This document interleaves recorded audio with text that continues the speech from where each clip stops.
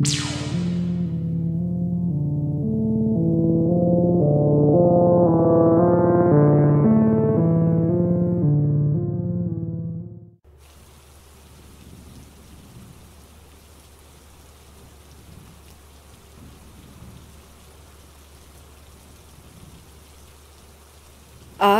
a 23-year-old female, just wanted to share what I would call my first real encounter. Even as a lifelong skeptic, I can't explain this. If you're familiar with U.S. ghost hunting spots, you might have heard of the Copper Queen Hotel in Bisbee, Arizona. It has been open since 1902 and has been the subject of multiple paranormal investigations and shows, and there are supposedly 3 documented ghosts who inhabit it. That of a drowned child, a man in a top hat, and a forlorn prostitute. My boyfriend and I decided on Saturday morning that we would take a trip to make up for a missed birthday. We had never gone on a real trip together, so we didn't plan it well at all. We just realized that we were about an hour and a half from Bisbee and decided to book a hotel once we got there. We chose the Copper Queen because it was the most prominent hotel in the area and is right in the middle of everything. We weren't aware of its reputation as a paranormal hotspot. The room itself was antique-looking, as expected with a hotel that old. Yellowing wallpaper, splintering wood floors, dim lighting. The locks on the door were pretty flimsy, and you had to actively yank it shut or it would fall open again. We joked that it looked like the Tower of Terror. After a day of walking around, we came back to get changed. We heard a creaking noise, and I had Coop check under the bed, only half seriously, but I was still relieved that nobody was there. We grabbed a lighter and went out for a smoke, then came back, showered, watched TV for a little while, and then turned out the lights. The moment that we shut the lights off, there was a variety of clicks, creaks, and pops in odd patterns. It being an old room, and us being a logical couple, we figured that it was the old fan or the wall-mounted AC. I was just listening to the noises when I felt Coop freeze up next to me. "Is that you?" I responded no, that it was the AC. "Not that. Seriously, is that you?" I asked him what he meant and waited for a minute or so before asking again, and again. Finally, he answered. "I was trying to listen, babe. I hear someone breathing." We reasoned that it was the room next door and settled back into our pillows, and then I remembered that there wasn't another room on that side. Our room was the first on the landing, and the side that we were closest to, the side that Coop would have been able to hear if at all, was the main staircase. Coop, being a 21-year-old boy, is blessed with the ability to fall asleep within seconds. I could hear him snoring, and his legs were over mine, but I was too anxious to sleep. I then felt the lightest tap on top of the quilt, just next to my feet. I froze, but tried to reason with myself that Coop had just twitched in his sleep, although his legs were still on top of mine. A few moments passed, and I thought that I had imagined it, and then I felt a pinch/tugging motion at the same area of the quilt. I woke up Coop and demanded that he check under the bed again. I was still reasoning that there was a non-supernatural explanation for the events, and it occurred to me that although we had checked before leaving our walk, we hadn't checked after. The flimsy lock and the fact that the door was difficult to close made it seem likely that someone could have snuck in. Coop was too groggy to be useful, so I grabbed my phone, turned the flashlight on, and leapt as far from the bed as I could while crouching to check what was under it. Nothing. We were both a little freaked out by this point and agreed to turn the TV back on to drown out any weird noises. We turned on Futurama and settled back into bed for the 3rd time. Again, Coop fell asleep within seconds. I was drifting off when I heard the audio on the TV kind of cut somehow. It suddenly shifted tone to where it sounded like a grainy VHS instead of a streaming adult cartoon. I heard a woman saying something about a phantom, and then a blood-curdling scream from the TV. At this point, I was too scared to open my eyes, so I steadied my breathing and pretended to be asleep. That's the last event that I could recall, and upon checking out the next day, the manager asked if we had experienced anything. That's when we Googled the hotel and found out its history of hauntings. So there it is. Nothing too crazy compared to other posts here, but I have definitely never experienced anything like that before and don't have an explanation besides the paranormal.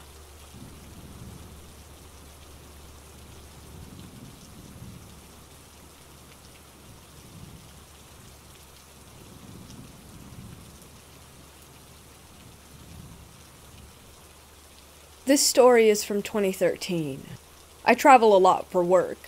I mean, before COVID. And when I do, I stay at hotels. Sleeping in a different bed doesn't bother me as I'm mostly a sound sleeper, and I'm used to it given that I've been doing this for a while. This was a hotel in the suburbs of Chicago. From the time I checked into the room, I think it was room number 413.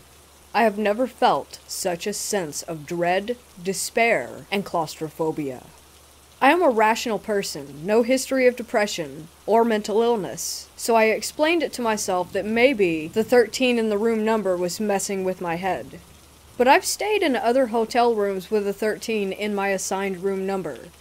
I had also stayed at the same property every week over the last few months, but I had never felt this way. I pondered while lying in bed if I should call the front desk and ask for another room. I didn't know what excuse that I would give to them. Everything was great with the room. The shower was fine, the room was spotless, the toilet had no issues.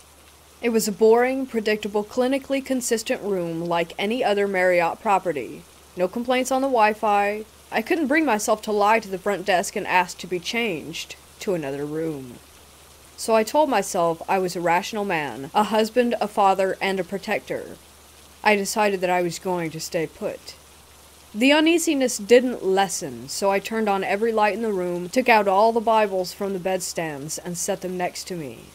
I am not of the Christian faith, and not very religious either, but I felt like I needed all the protection I could get. So I played chants on loop on YouTube from my own religion all night at low volume until I went to sleep. I woke up in the morning, worked out, showered, and went to work. The night's experience felt like a fleeting memory during the day. I had a really fun rental that week, a Mustang GT, and it was so much fun the night's memory almost felt imaginary entirely. I came back from work that evening feeling a little silly about the night before, and went back to the room. In an instant, the same sense of unexplained dread and claustrophobia came flooding back. I just couldn't rationally explain it. So I went back to the routine from the night before. Lights on, chanting, Bible, Marriott Mormon Bible, all by the bed. Next evening, I spoke with the bartender and asked him if he had heard any weird complaints. He said he hadn't, but he'd ask around. When I came back the next week, I got a different room, but I checked in with the bartender. He said he had done a little digging over the weekend and picked up on gossip from the other hotel staff that some of the cleaning ladies didn't like that room and even that corner of the 4th floor. He was intrigued enough that he brought along a sensitive friend of his from his Episcopalian church and said that when she opened the door and had barely taken a step inside that she just made a 180-degree turn and came right back out. She couldn't even go inside and said that it felt heavy. The bartender said that it was enough to spook him. He said he just stood in the corridor and refused to go in after that. We kinda had a laugh about it and figured that we would Google the property address to see if there were documented murders or suicides, but there was nothing. The property changed hands a few times. There was a nearby fire with some deaths, but nothing notable as far as Google search goes. I didn't think much of it, but I have stayed more than 2,000 nights in hotels since the fall of 2013, and I have yet to experience that fear ever. I continue to rethink about the memory of my experience, trying to recount the details about the room, the week, maybe the mood at work, just so I could find something rational to explain what I had felt, and I have been unable to.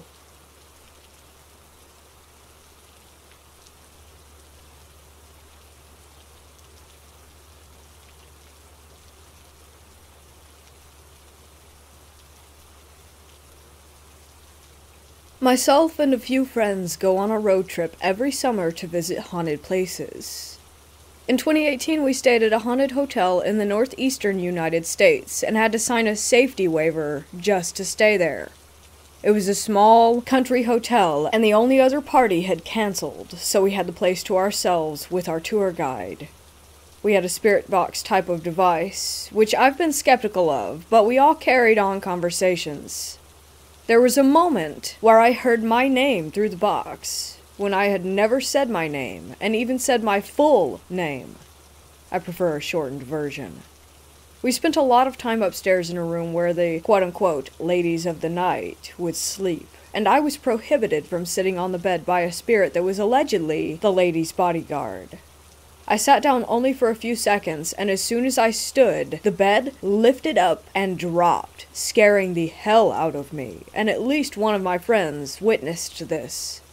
We went upstairs to an unfinished floor that was under renovation. There was an old ornate chair that was used by a notorious Irish mafia hitman that stayed at the hotel frequently.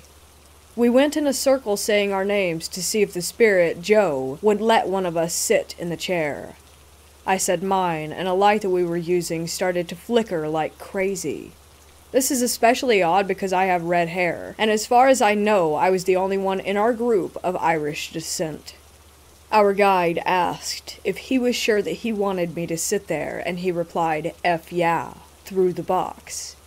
I took the invitation and sat in the chair, and oddly enough, I felt some kind of strange power surge through me.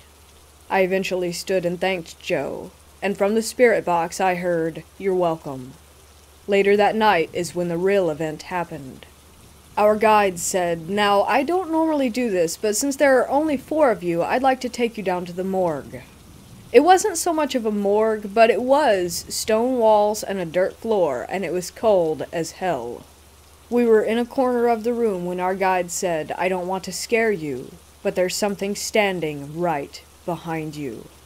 I saw a shadow on the wall, but it was cast by my friend B. That's when B moved to the side, and there was another shadow underneath his. It was taller than anyone in the room, and gave off an intimidating presence. I looked back, and saw no one standing in front of the light source, and when I looked back again, there was no shadow. I've always been skeptical, but believed in the supernatural to a degree. Believe me when I say that basement had something seriously dark down there. Something evil. I have never felt so vulnerable in my life. The whole night we felt like we were being watched, and could hear footsteps around the hotel. I'd love to go back and get some more evidence someday. I've done paranormal investigations for a few years now, but that one night stay at that hotel was enough to completely convince me. There is definitely something beyond death, and perhaps the most terrifying part? Not everything on that side is friendly.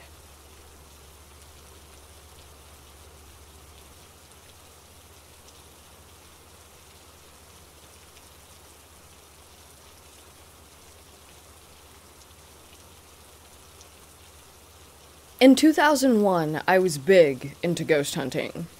I was looking online for a haunted weekend road trip destination and came across the Jefferson Hotel in Jefferson, Texas. About the only thing it said was that room 19 was quote-unquote uninhabitable.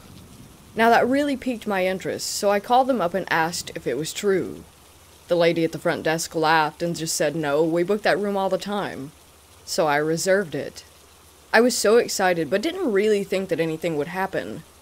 I'd been to several supposedly haunted hotels and B&Bs and had no results. Now, I'm not sensitive like some people. I always hear people say, "I felt like someone was watching me." I have no idea what that means. The only thing I noticed when I walked in the room was a faint, musky smell of an old-fashioned perfume. I set up a recorder in the room and headed out to explore the town. It was like going back in time. If you live in Texas and are looking for a road trip, I highly recommend Jefferson. When I got back to the room, I turned off the recorder and looked out its one window to see a large bust of Thomas Jefferson in the courtyard. I then sat down on the bed to relax and watch some TV. After a bit, something caused me to look back up at the window, and I saw something. A red smudge on the glass. I frowned and got up to see what it was. I hadn't noticed any red smudges earlier. I looked closely. It was more like a streak of red in a greasy substance of some sort. Then I noticed more streaks, and then more. I gradually began to realize that these were letters. My heart began to race as I backed up to take it all in. These streaks of red were spelling out, "Help me." I kind of just collapsed on the bed, my heart still racing. I knew without a doubt in my mind that those letters were not there 15 minutes earlier. I just sat in disbelief for about 5 minutes. Needless to say, there was not much sleep to be had that night. As I left the hotel the next morning, I was disappointed to see that there was no one behind the desk. I really needed to talk to someone. I left a note about the writing and said that I would call them on Monday. When I called, I told the woman who answered who I was, and she said, "Hold on just a moment." She put the housekeeping lady on the phone. I asked, "Did you see it?" She said, "Yes, I saw it." And then she said, "Just before you arrived, I raised the blinds and turned on the AC. There was no writing. And the strangest thing was when I attempted to clean it off. She said that it was like the letters had been engraved into the glass." I told her that I was freaked out, and she confirmed that she was too. By the way, on the way home I listened to the tape that I had had running in the room while I was gone. What I heard was the sound of the closet door angrily slamming several times and something shuffling around. But what really got to me was the sound of a woman sobbing.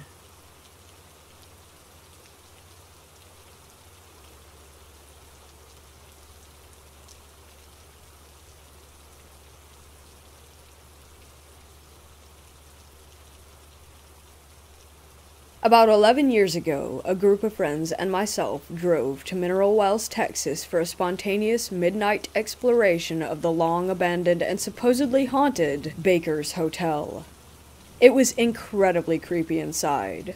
The place was pitch black and littered with old pieces of dusty, moldy furniture and decor from the 50s and 60s, whenever it was last operating. The first thing that freaked us out was that it sounded like the building was breathing. And loudly.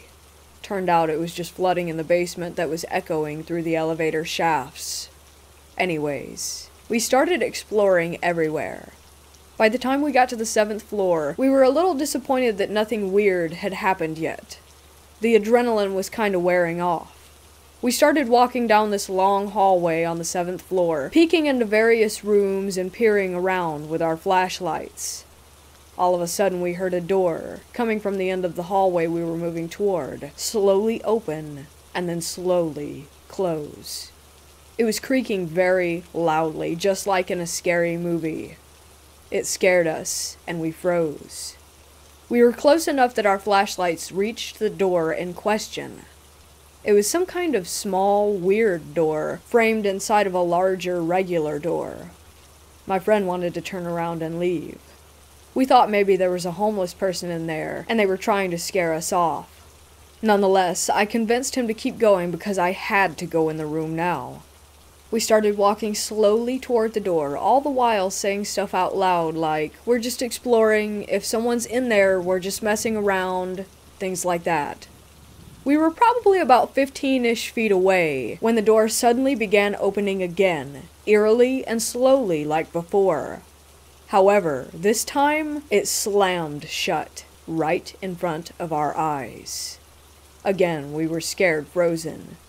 Again, I insisted that we keep going. A minute or so later, we worked up the courage and just barged right in that door as fast as we could. What was in there? Absolutely nothing. There was no possible explanation for whatever had opened and closed and then slammed that door. There were no cracked windows allowing for the airflow from outside. There was nothing. We shut the door behind us and sat down in nervous disbelief, and then chain smoked a couple of cigarettes each. We finally left and actually went through the rest of the building.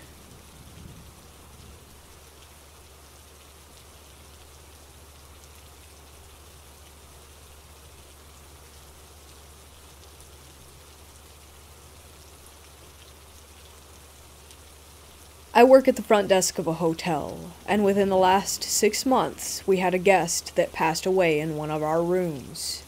Because of this pandemic, my boss has blocked off the room, even after deep cleaning, just to be safe. Due to the hotel business not doing well, he also had a couple of rooms cut off from power, which means that none of the electronics are working for those rooms. Now, our hotel has 2 phones up at the front, one for external calls and the other specifically for internal lines, which are only connected to the phones in each guest room. I was having a quiet day during my shift alone. Business isn't running as normal, and all the housekeepers had left for the day, and the only staff there was the maintenance guy and I.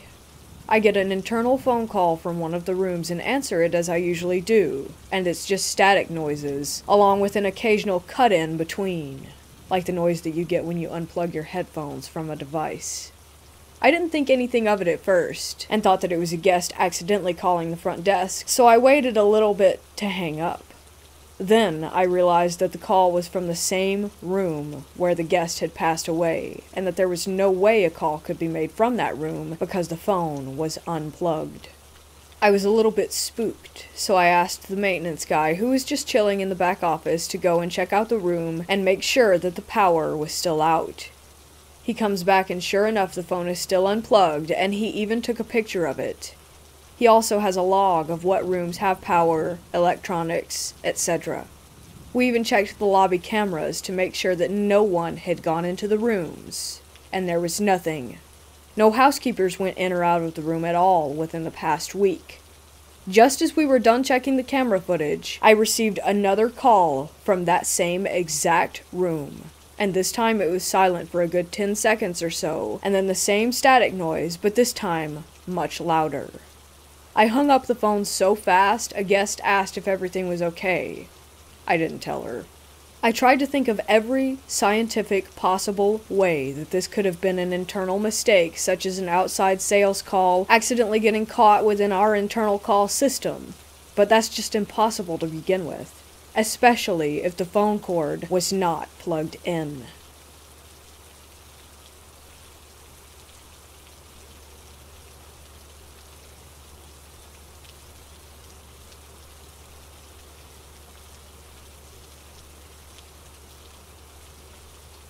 Myself, my younger cousin, and a couple of friends stayed recently at one of the most haunted places in Texas and America. As a kid, I had heard stories of this old hotel and the dark history behind it. In recent years, a few paranormal shows showcased and did some investigations there. When I saw in our local news that the Magnolia Hotel was opening back up for visitors to stay the night, I was stoked. When you stay the night, you get 2 rooms, regardless of whether you're staying by yourself or you're bringing company. Also, you get the whole second story to yourself for you to investigate. There is a door that separates the hotel, updated, side and the haunted rooms side. To be fair, the rooms that you stay in are haunted as well. The entire hotel is haunted. Needless to say, I recorded so much activity on tape and in person in my own experiences. The findings I have will raise the hairs on your body. I was hearing voices, seeing shadows, hearing footsteps, showing the EVP sessions and hearing our names. I actually got touched twice, and the second time was so chilling. We were outside of this room that had a ton of activity. My friend had the dowsing rods. She asked if there was a spirit, and 3 times it pointed directly at me. She asked if the spirit was next to me. The rods said no. She asked if it was behind me, and they said yes. At that moment, I felt someone grab my right shoulder and slowly move their hand down my back. I got cold chills and felt tingling and numbing for a good few minutes. I am planning to go back very soon. I am a sensitive. I attract ghosts, and I go ghost hunting quite a bit. I have other experiences from several places that are extremely haunted here in Texas and in other states as well.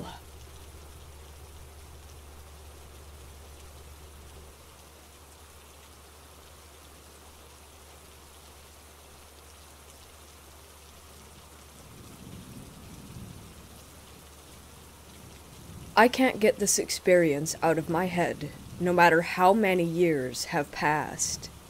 This happened way back in the early 2000s. I was in the 8th grade and we were on a trip. I stayed in a hotel with 2 other girls. One of them was my friend and another girl who we were just somewhat acquainted with. The first night in the room, during my shower, I felt like someone was behind me, like standing really close to my back under the shower spray. I turned around quickly, but no one was there. So I continued showering, but the feeling just got worse.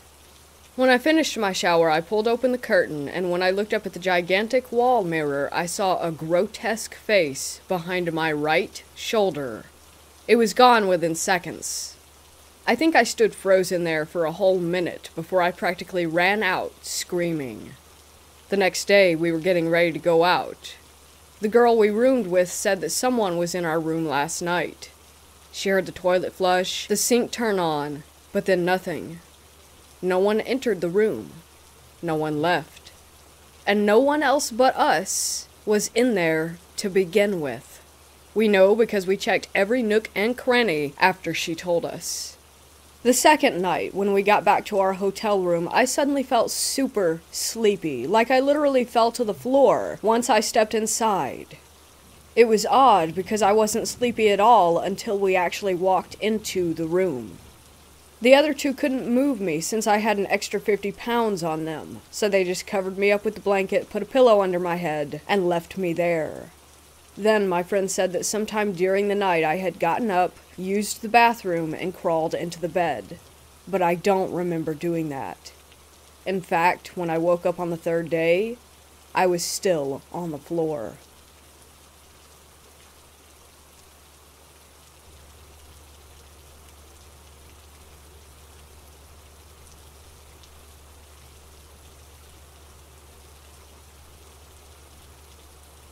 I've had a few unexplained experiences over the decades, but the Gold Hill Hotel is my favorite spooky tale.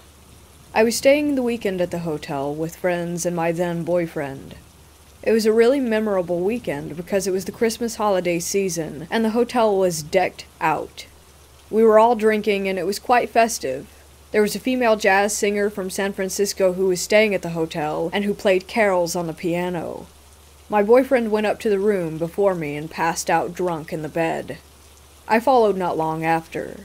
Later that night, I awoke suddenly to someone jerking the blankets off of me.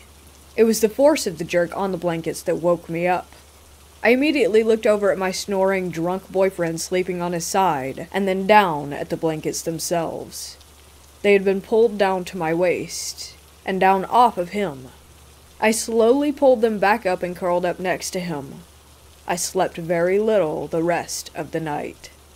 The next day, I asked him if he recalled anything unusual, but he didn't, and poo-pooed my experience. Later, I found out that we were staying in one of the rooms that visitors commonly reported having blankets pulled off of them. I can't recall the specifics of the ghost that actually haunts the room, but I sure do remember that moment when the blankets were laying down below my waist and pulled off of my boyfriend, and realizing that maybe we weren't alone in our room.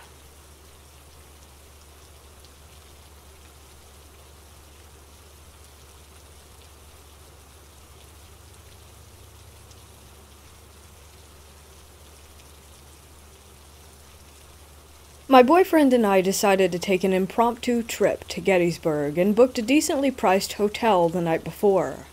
The first night I fell asleep no problem, but the second night, not so much. He had already gone to bed, and I had just shut the light off. As soon as the light was out, I could hear paper or bags shuffling around on our TV stand, and I thought that he had gotten up to look for something. I looked up, and of course no one was there, but I instantly felt terrified and felt the presence of someone standing at the foot of our bed. It only lasted about a minute or so, and then suddenly there was a loud bang, like a door being slammed in the room above us, and the feeling disappeared. When we got home, my boyfriend, who doesn't believe in the supernatural at all, extremely reluctantly brought up how the first night that we stayed, he got up to go to the bathroom in the middle of the night and immediately got creeped out and thought that someone was in our room. He went into the bathroom and felt like someone was standing directly behind him. Of course, Gettysburg has tons of history, but after doing some research, I haven't found much information about the hotel, or what may have been there before. Whatever happened in our room didn't feel harmless, though.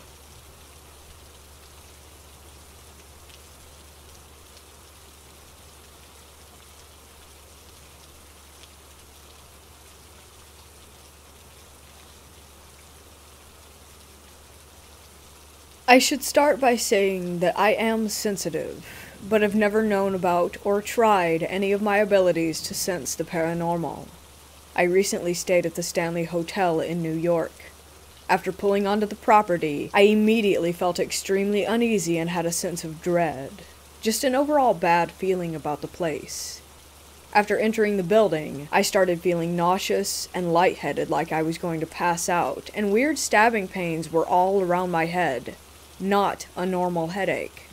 As the night progressed, I started getting flashing images in my head depicting horrible, violent, graphic scenes of myself being stabbed and choked, and figures who were standing over me.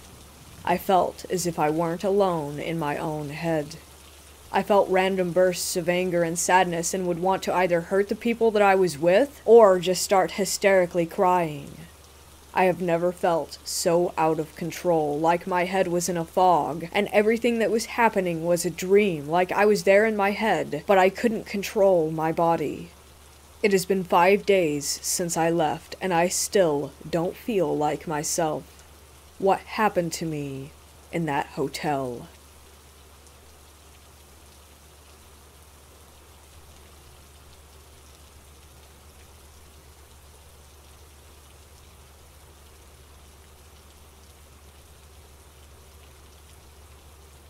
This took place in the summer of 2010. I was with my family and we went down to the USA for vacation that year. We stayed at the hotel we normally stayed at, which was a Red Roof Inn. As we walked in, something felt off about the room, and I thought to myself that it must be just nothing. Over the next few nights, always around 3 in the morning, my mother and I would hear a knocking against the wall. At first we thought, oh, maybe it's just the people next door. However, the room was empty, and we thought nothing of it until it kept happening. I was wondering, could it possibly be haunted? My mother, being super into the paranormal and believing in this as I do myself, we decided to take a statue of the Archangel Michael from my dad's dashboard. It was super small, nothing big, and the next thing you know, we never heard the knocking for the rest of the trip. So it is possible that the room was haunted, and after doing some reading, we think that it could have been a poltergeist.